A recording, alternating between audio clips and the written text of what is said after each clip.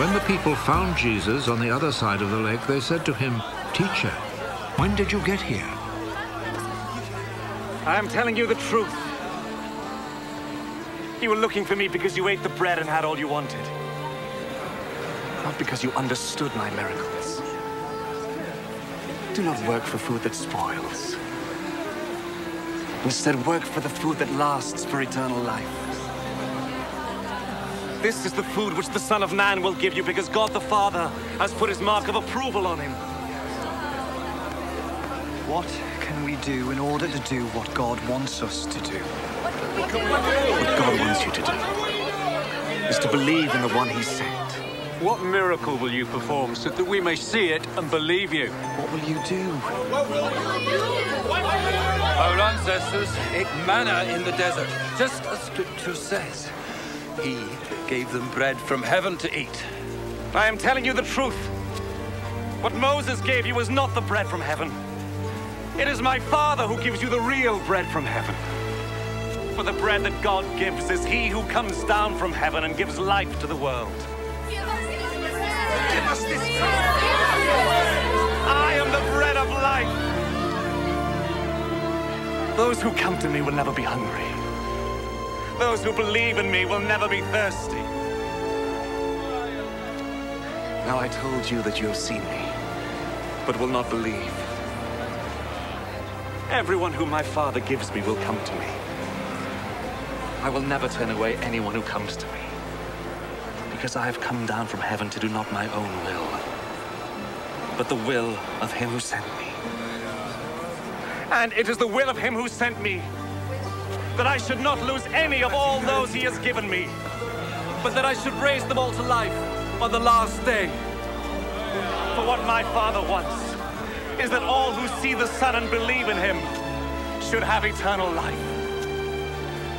And I will raise them to life on the last day. The people started grumbling about him because he said, "I am the bread that came down from heaven." This man is Jesus, son of Joseph, isn't he? We know his father and mother. How then does he now say he came down from heaven?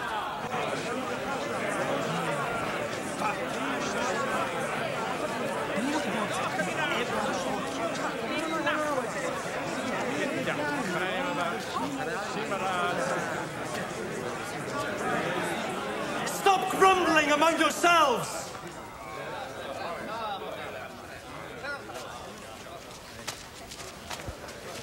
People cannot come to me unless the Father who sent me draws them to me. And I will raise them to life on the last day.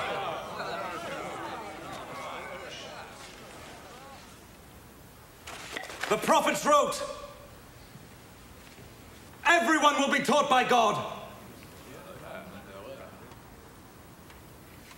Anyone who hears the Father and learns from him comes to me.